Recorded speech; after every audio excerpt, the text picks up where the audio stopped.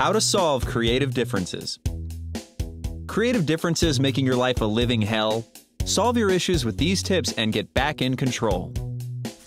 You will need patience, passive-aggressive behavior, time away, a public forum, and a reunion. Step 1. Be patient.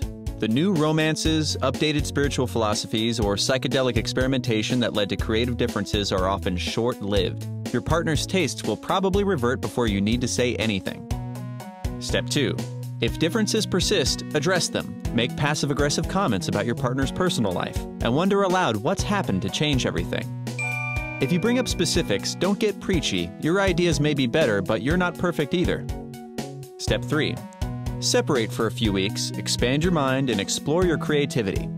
Then, return and propose ideas that seem to incorporate both new visions but will ultimately get you what you want. Step 4. Still having issues? Use blog posts, social networks, and press interviews to tell the public that the work's reduced quality isn't your fault and to encourage your partner to regain their senses. Step 5. If your partner's clearly a stubborn jerk, go your own way. Release a solo project that demonstrates you never needed them in the first place. Then wait for the phone call begging you to reunite. Did you know? An estimated 500,000 people attended the 1981 Simon & Garfunkel reunion concert in New York's Central Park.